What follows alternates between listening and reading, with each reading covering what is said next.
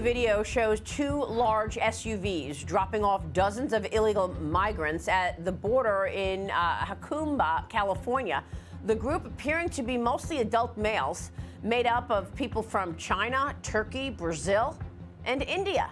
The U.S.-Mexico border has been a hot topic for decades. With the alarming rate of illegal migration, it's no wonder. New footage showing migrants crossing the border and dozens of them cramped in a basement have gone viral. It seems with all the dangers associated with illegal migration, migrants are hell-bent on securing a better life for themselves. Migrants taking the risks. It was a typical day in South Richmond Hill, Queens, when an unsuspecting neighbor stumbled upon an unusual occurrence that put her ill at ease. As she made her way to work one morning, she couldn't help but notice something peculiar happening at the furniture store next door. E-bikes lined the sidewalk, and people were constantly coming in and out of the building. She called 311, hoping that someone would listen and put an end to this menace. It was time for the truth to come to light. The neighbor who reported the presence of multiple e-bike batteries near the property expressed her fear for her own safety and that of her family, given the dangers associated with defective lithium-ion batteries. As the story gained traction, city inspectors were dispatched to the furniture store. What they discovered was beyond their worst nightmares. The furniture store's basement had become a shelter for dozens of immigrants, numbering up to 74. The basement had no natural light, no ventilation, and was a severe fire hazard. The migrants were living in dangerous conditions, trapped in a space that offered no escape. The city wasted no time in taking action. They ordered everyone out of the basement, deeming it unfit for human habitation. The migrants were left with no choice but to find alternative accommodations, once again facing the uncertainty and hardships they had hoped to leave behind. Their stories were as diverse as the countries they hailed from. Many had fled war-torn regions, escaping violence and persecution in search of safety and a chance at a better life. They had left behind everything they knew, embarking on treacherous journeys that spanned continents, all in the hopes of finding a place they could call home. But their dreams were shattered when they arrived in the United States. The reality they faced was far from the promised land they had envisioned. Limited resources and a complex immigration system left them stranded, with nowhere to go and no one to turn to. When they stumbled upon SARS Furniture, they saw a glimmer of hope. The owner of the store became their unlikely savior. When they started coming to me telling me their stories, I started helping them, he explained. I didn't want to do it, you know. I thought about it twice, but once the city started enforcing a 30-day limit for single migrant adults staying at city-run shelters, these men were forced to sleep on the streets. The basement shelter provided a temporary respite from the harsh realities of life on the streets. It offered them a roof over their heads, even if it meant sleeping in shifts and sharing bunk beds with strangers. For some, it was a small price to pay for a semblance of stability. One migrant, who preferred to remain anonymous, shared his experience. He explained that the basement shelter allowed them to stay in one location, eliminating the constant upheaval and uncertainty they faced in the shelter system. But life in the basement was far from ideal. The lack of space meant that privacy was a luxury they couldn't afford. Every conversation, every moment of vulnerability was shared with those around them. They had to learn to coexist in the tightest of quarters, navigating the challenges of communal living. The basement shelter had its own set of rules. No cooking was allowed on site, forcing the migrants to rely on outside sources for their meals. The dangers of illegal migration cannot be overstated. In one distressing news, illegal immigrants attempting to cross the border were robbed at gunpoint. This alarming incident sheds light on the dangers faced by migrants, even after reaching the southern border. The incident took place near Chula Vista, California, a known hotspot for illegal border crossings. U.S. Border Patrol Chief Jason Owens revealed that armed bandits targeted these vulnerable migrants, robbing them at gunpoint. Security images released by Owens captured the terrifying moments when a man pointed a gun at a group of migrants. The area has become a hotbed for illegal border crossings, and unfortunately, it was the setting for this alarming robbery. U.S. Border Patrol Chief Jason Owens shared security images that captured the chilling moments of the robbery. In one image, a man is seen pointing a gun directly at a group of migrants, their faces filled with fear and desperation. It's a haunting sight that reminds us of the dangers faced by those seeking a better life. In the second image, a man can be seen holding a gun by his side as a family, unaware of the imminent danger, walks towards him. It's a heart-stopping moment that highlights the vulnerability of these migrants and the brazenness of the armed bandits. bandits. These shocking visuals, captured by the U.S. Border Patrol's surveillance technology near Chula Vista, California, provide undeniable evidence of the dangers these criminals and smugglers pose to both the migrants and the public. It's a stark reminder that the perils faced by migrants don't end at the border. The journey to the United States is already perilous, with migrants facing treacherous terrains, human traffickers, and other dangers along the way. But this incident sheds light on an additional threat that awaits them at the border: armed bandits who exploit their vulnerability.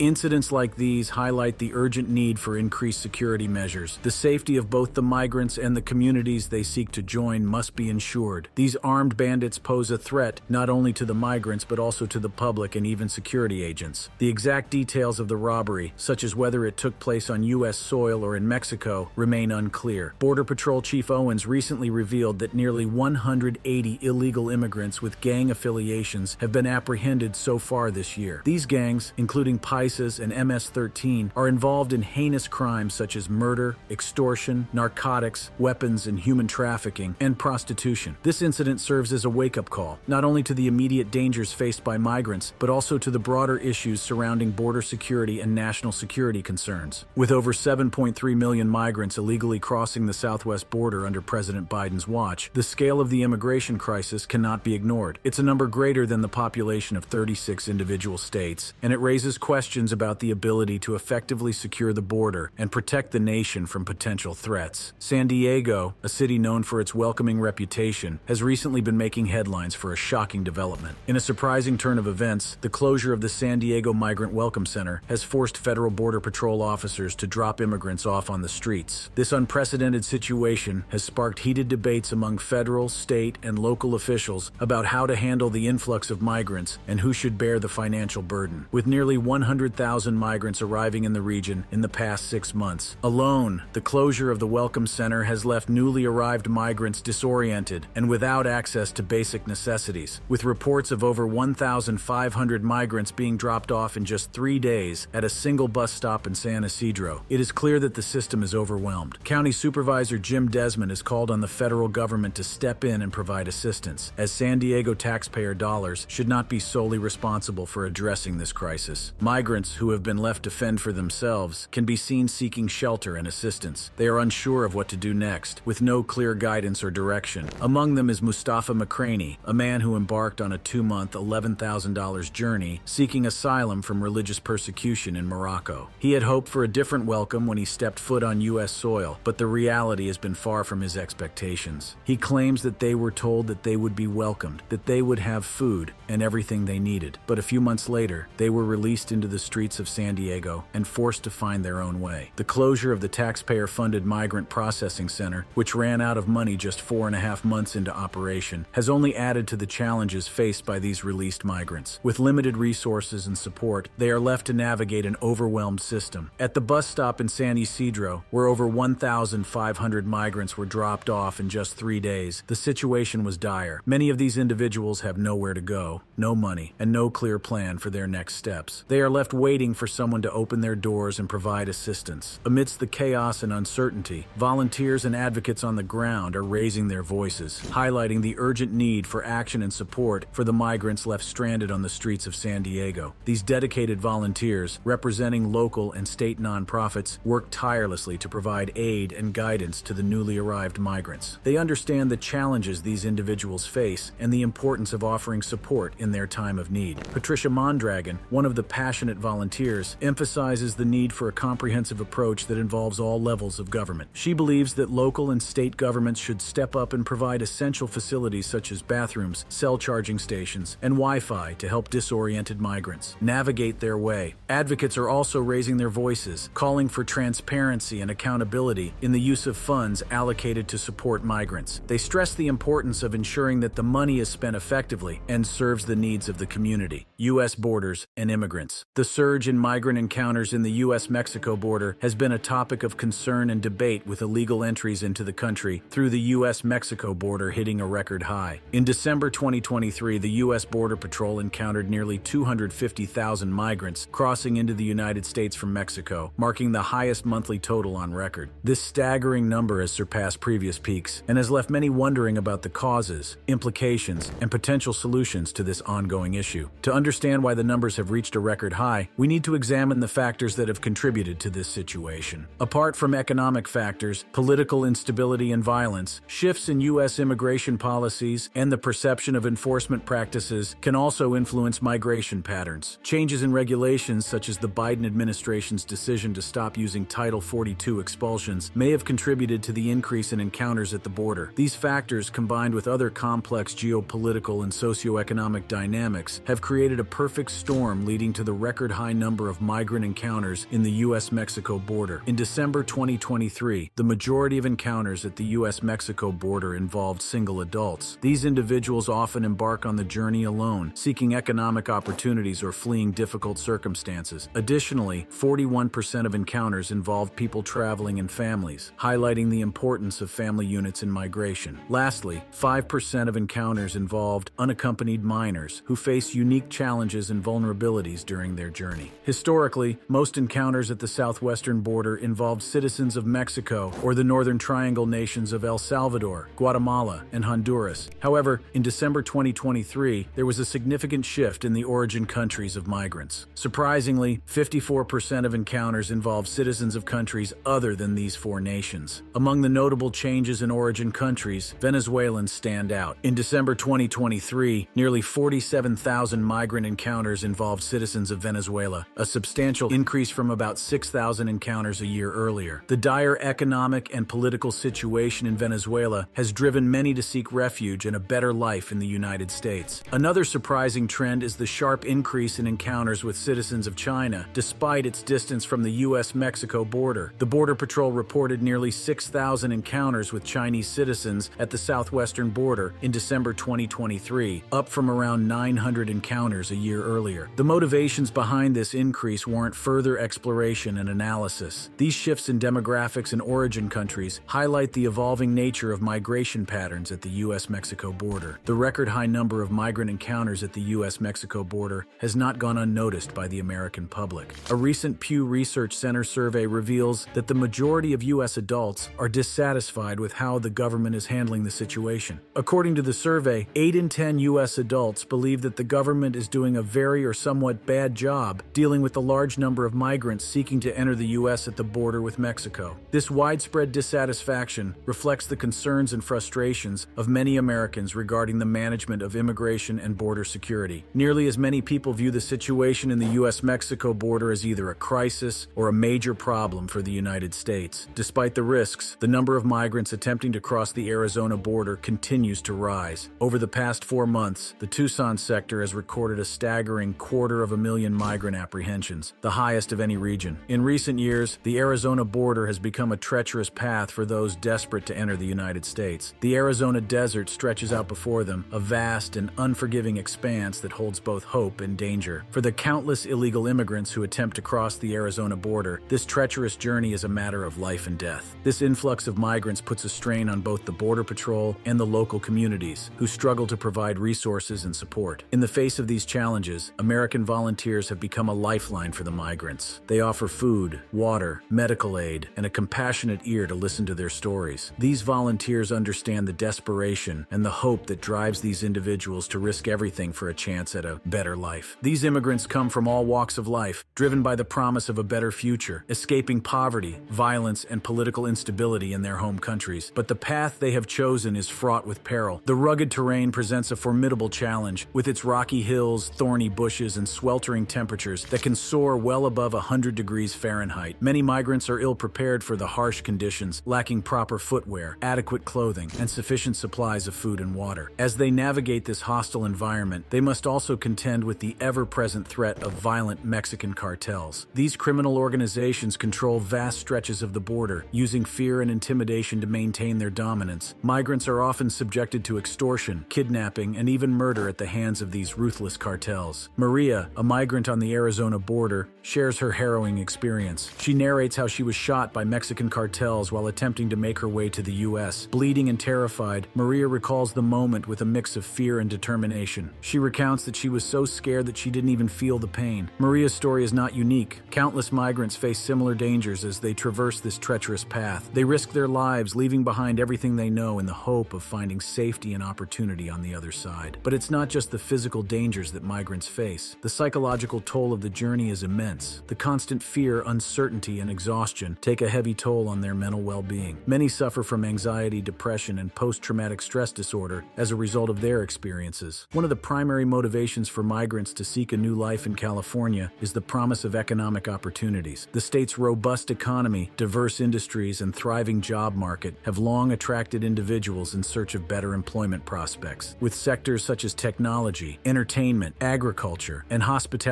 flourishing, California has become a magnet for those seeking a chance to improve their financial circumstances. California's geographical proximity to the U.S.-Mexico border has also played a significant role in the influx of migrants. As much of the illegal crossings have shifted away from Texas, Southern California has become a primary entry point for individuals seeking to enter the United States. The border region, particularly the San Diego sector, has witnessed a surge in illegal immigration from countries all around the world, including China, India, Afghanistan, and Peru. The influx of migrants in California has presented a complex and multifaceted challenge, with far-reaching implications for both migrants and the state. According to Customs and Border Patrol sources, they experienced nearly 1,100 illegal crossings in the San Diego sector in just one day. Among them, 97 were Chinese nationals and 91 were Turkish nationals. These numbers highlight the magnitude of the problem and the urgent need for action. The sheer volume of illegal crossings is overwhelming the Border Patrol agents, who are tasked with maintaining the security of our borders. The situation is reaching a breaking point, and it is clear that immediate measures need to be taken to address this crisis. Recently, a video emerged showing two large SUVs dropping off dozens of illegal migrants at the California border. This incident, which took place in the town of Hakuma, has raised serious concerns about the state of border security and the influx of illegal crossings. The video captured the moment when these two vehicles, packed with migrants, arrive at the border. The group, consisting mostly of adult males, is seen disembarking from the vehicles. These individuals, hailing from countries such as China, Turkey, Brazil, and India, are desperate to enter the United States. The fact that these migrants were dropped off at the border in such a brazen manner raises questions about the methods employed by human smugglers. It is evident that these individuals are being exploited by criminal networks who profit from their desperation. The incident in Hakuma is not an isolated event. Similar incidents have been reported in other parts of the country, indicating a larger issue at hand. The border crisis is not limited to one specific region, but is a nationwide concern. The impact of this crisis is felt not only by Border Patrol agents, but also by the communities near the border. Local ranchers have reported encounters with illegal migrants on their properties, posing a threat to their safety and livelihoods. In addition to the dangers posed by illegal crossings, there is also the issue of human smuggling. Just recently, authorities arrested a cartel smuggling guide who had been transporting illegal immigrants into Texas. Shockingly, it was discovered that this individual was wanted for murder in Mexico. Previous administration's immigration policies.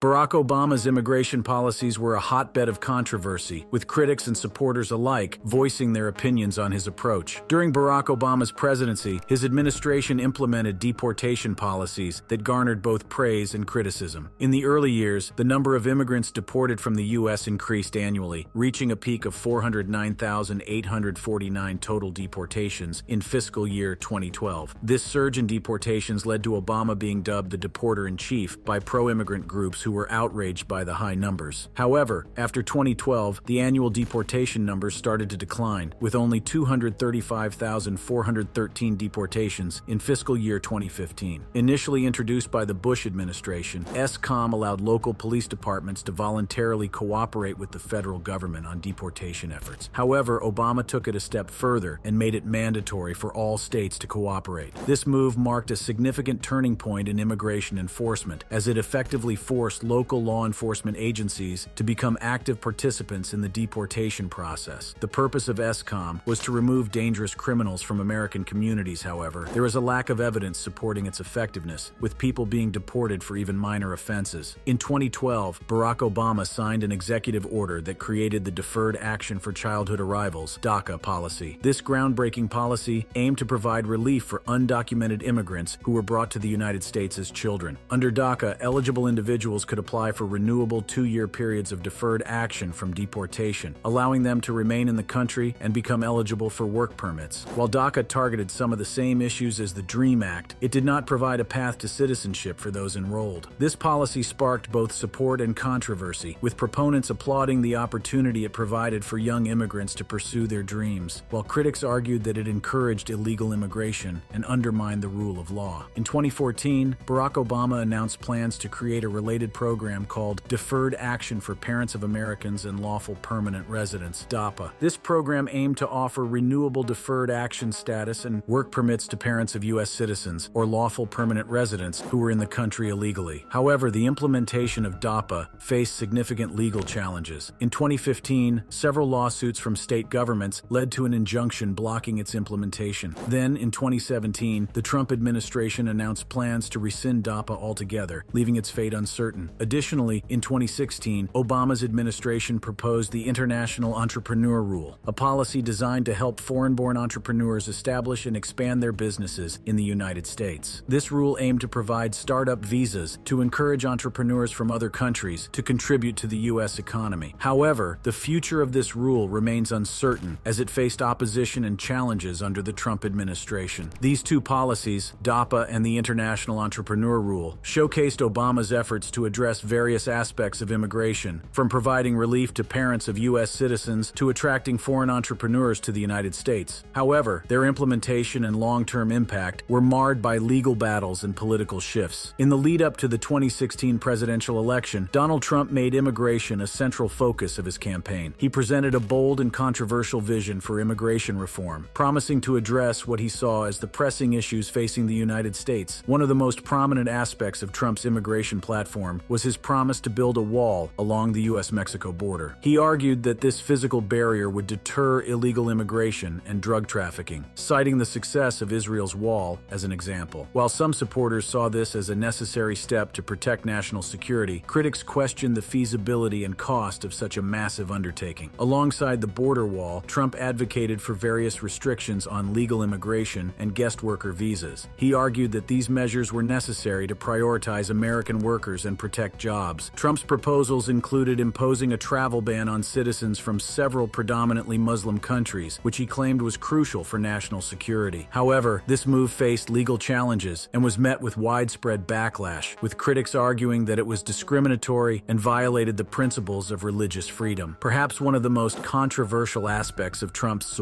immigration policy was his zero-tolerance policy, which resulted in the separation of children from their families at the border. This policy aimed to deter illegal border crossings by prosecuting adults and detaining them separately from their children. The images and stories of children held in detention centers without their parents shocked the world and drew widespread condemnation. Despite the outcry, Trump defended the policy, arguing that it was necessary to enforce immigration laws. However, due to public pressure, the policy was later reversed, and legal orders were issued to reunite the separated families. Yet the process of reuniting the children with their parents proved to be a challenging and complex task, as the sheer number of affected families and the difficulties in identifying and counting all the children posed significant obstacles. Trump also outlined 4 pillars for immigration reform in his State of the Union address. These pillars included providing a path to citizenship for dreamers, young undocumented immigrants brought to the U.S. as children, increased funding for border security, ending the diversity visa lottery, and implementing restrictions on family-based immigration. While some saw these proposals as necessary steps to protect national security and prioritize American citizens, others criticized them as being too harsh and detrimental to immigrant communities. Trump's immigration policy during his presidential campaign faced criticism from various sources. CEOs of major American companies warned of the potential harm that restrictive immigration policies could have on the economy. Additionally, controversies surrounding Trump's own business practices, such as the employment of illegal immigrants at his properties, raised questions about the consistency of his stance on immigration. As the campaign progressed, Trump proposed changes to birthright citizenship and embraced the Reforming American Immigration for a Strong Economy (RAISE Act), which aimed to reduce levels of legal immigration. He also advocated for mass deportation of illegal immigrants, although the feasibility and economic impact of such a plan were widely questioned. President Biden, who once condemned the Trump administration's immigration policies, has now implemented regulations that disqualify migrants from asylum if they enter the United States illegally after failing to seek protection in a third country. This means that most non-Mexican migrants migrants will be ineligible for asylum. This is a significant departure from previous policies. The Biden administration is taking a more hardline approach, aiming to discourage unauthorized border crossings and prioritize those who have sought protection in other countries before reaching U.S. soil. Under these new regulations, migrants who are unable to prove that they qualify for an exemption to this policy will face swift deportation back to Mexico or their home country. But the consequences don't end there. Migrants who are deported under these circumstances will also face a 5-year banishment from the United States. This means that they will be unable to legally enter the country for a significant period. The stakes are high, and the potential consequences are severe. The implications of these policies are far-reaching. Migrants who attempt to re-enter the United States after being deported could face not only the risk of being turned away, but also potential jail time and criminal prosecution. This is a significant deterrent aimed at dissuading unauthorized border crossings. The Biden administration's new immigration policies are, in many ways, more hardline than the Title 42 public health emergency order that they are replacing. The goal is clear: to make it harder for migrants to qualify for asylum in the first place. These policies mark a seismic shift in U.S. asylum policy, with potential implications for thousands of migrants and asylum seekers. The journey to seek asylum has become even more challenging, with stricter measures in place. The impact of these policies is already being felt along the U.S.-Mexico border, where the number of apprehensions has reached record-breaking levels. As Title 42 expires, the strain on resources and the challenges faced by migrants and asylum seekers are expected to continue. The journey for these individuals is filled with uncertainty, fear, and desperation. During a White House press conference, a senior administration official confirmed the details of the executive order. The order would introduce new restrictions on asylum seekers and bar migrants from seeking asylum if they crossed between U.S. ports of entry. In the days following the announcement, protests and demonstrations erupted across the country. Critics, including progressive and immigration advocates, pushed back, arguing that seeking asylum is a legal right and should not be compromised. The debate intensified on social media, with politicians, activists, and everyday citizens voicing their opinions. Bronx Congresswoman Alexandria Ocasio-Cortez took to Twitter, stating, "Doing Trump impressions isn't how we beat Trump. Seeking asylum is a legal right of all people, and we should commit to our principles." Where should the line be drawn with illegal migration? Should there be stricter punishments enforced to help curb the issue? If you enjoyed this video, click on the videos showing on your screen to enjoy more.